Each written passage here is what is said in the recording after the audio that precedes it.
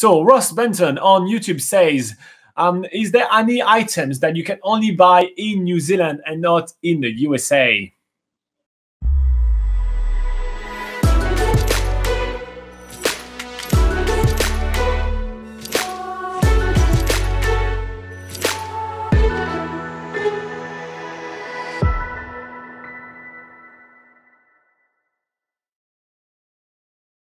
First up, a bit of a caveat. I think you can buy everything online nowadays. So there is most things you will be able to, in some form, shape, or way, find in the USA, right? So you will be able to find most of the items that we're going to be talking about online, but it would be much easier for you to be able to find them on or in New Zealand rather than finding them online. But with that in mind, there is still a bunch of items that you may want to get from New Zealand and bring back home just because you like them a lot, because they remind you of your trip, or just to have something which is really local and fun. So there are some items which are going to be kind of very typical New Zealand. There are just some items which are kind of a New Zealand version of something. And the first one I'm going to be starting with is Whittaker's chocolate, because we love chocolate.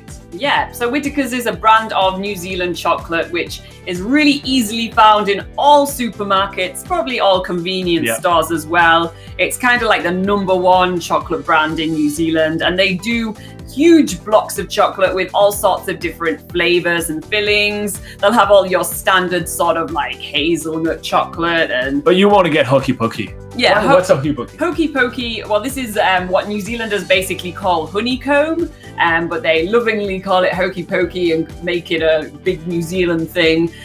So yeah, Hokey Pokey has like there's little bits of honeycomb within the chocolate, which is really cool as well. And then they do some sort of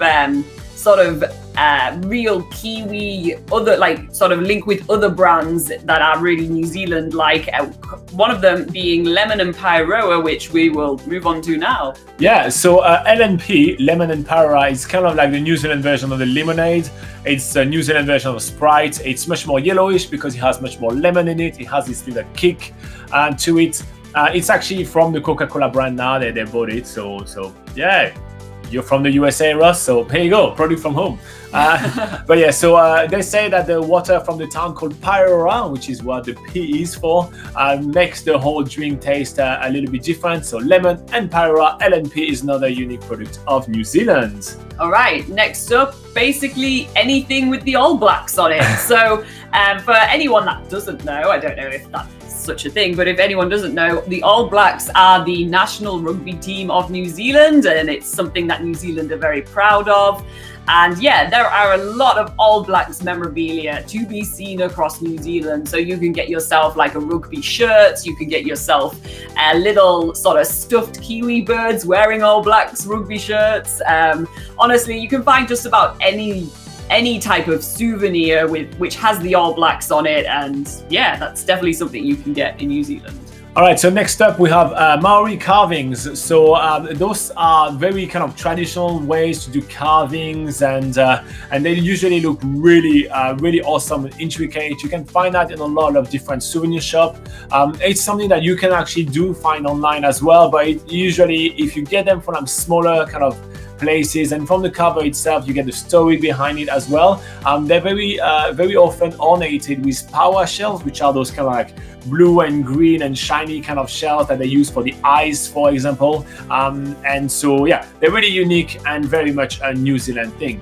Speaking of that, power shells are also something that you can almost only find in New Zealand, which are those well, shiny shells that I just described, and you make necklace, pendants, earrings, and those kind of things and out ashtrays. Of it. Yeah, they're used a lot for ashtrays. Exactly, yeah. All right, another food brand that you can find in New Zealand, which you might not be able to take home with you because it will melt, but this is an ice cream brand called Tip Top.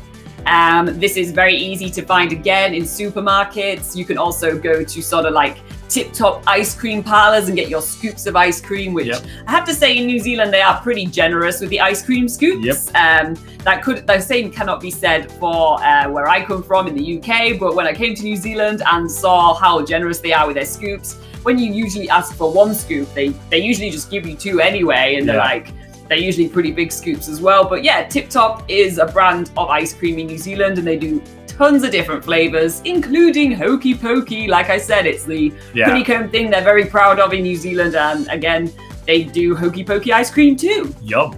Now, as per items, I'm going to talk about a whole range of clothing. So there is a brand called Canterbury, or Canterbury of New Zealand. And that is basically a sports kind of clothing store, clothing brand, sorry. Its logo is like 3 red dots with 3 kiwi birds on it. And yeah, they do a lot of like rugby, cricket, those kind of outfits and sport equipment. So yeah, so you can get sports gear as well as sport clothing, and that is very typical New Zealand. Same thing, I think you are able to find those kind of things online nowadays. It's not something you can just find here, but it's a cool memorabilia to get. Yeah, another item relating to clothing, or a clothing brand from New Zealand, is Icebreaker, which actually Robin's wearing now. So Icebreaker are a merino wool brand, and merino wool is very popular in New Zealand because there are a lot of merino sheep. And yeah, so consequently there are a lot of merino wool brands, and probably one of the more premium brands, because their clothes are quite expensive, is Icebreaker. And ooh, Robin likes to wear Icebreaker, and he likes only the most expensive clothes. No, I mean the merino wool, the Icebreaker wool is one of the best. And so merino wool and is something that that New Zealand exports quite a lot. So Icebreaker and merino wool in general is something very kind of typical New Zealand. Yeah. All right, next up on the list is greenstone or punamu. So greenstone or punamu is a very specific type of stone, which is it has a lot of significance in Maori culture, and it's very often used to do some carving. Very often it's for necklaces or those kind of things. You can carve on, and you can watch some videos of us carving our own, which is quite cool. We've done that twice during New Zealand's biggest gap year. Or you can find that in a lot of different gift shops, and yeah, it's a really fun stuff to get. So here you go. Alongside with that, New Zealand is also famous for a really, really awful food, which is this disgusting yeast paste. Yes. Go for it, Laura. So, yeah, one of the sort of popular foods in New Zealand is something called Marmite. And there is a New Zealand brand that does Marmite called Sanitarium. And they basically do like breakfast products, and you can find them in all the supermarkets in New Zealand. But yeah, the Sanitarium Marmite would be a very Kiwi thing to get. But the thing with Marmite is that you either love it or you hate it. No. You can tolerate it because your parents forced it on you for your whole childhood. Perhaps. Or you hate it. That's the only way. Marmite is the wrong way to start your day.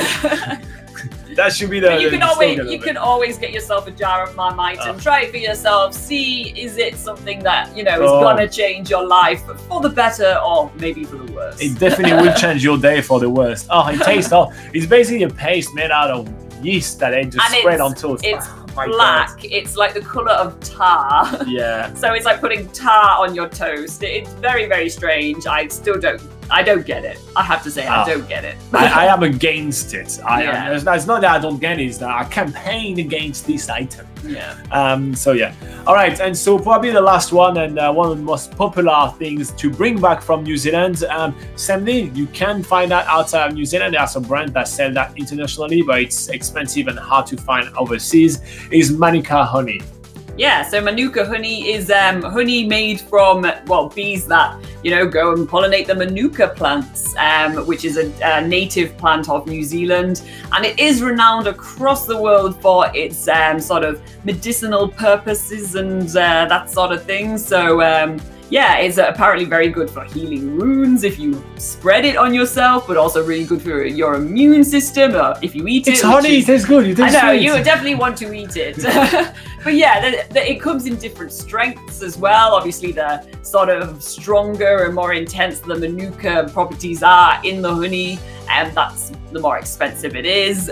But yeah, Manuka honey is always a really good thing to get in New Zealand. You can get it outside of New Zealand, but I think the prices outside of New Zealand are even higher. So it's generally better to get it in New Zealand to get it for a better price.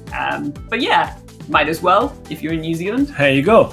So that is a bunch of probably 10 or 12 things that you can only find in New Zealand, quotation mark right here. Terms and conditions apply. It's the You'll age probably of, still find it. it's the age of the internet. You can find everything everywhere nowadays. Exactly. But you know that you be more prominent in New Zealand than somewhere else. I hope that you guys find that useful. If you did find it useful, and if you know you had the same question than Ross, well, make sure to like and subscribe. And if you do have questions of your own, put them in the comments of any of our videos, and we'll be here to answer them at some point. All right, let's go back to live chat.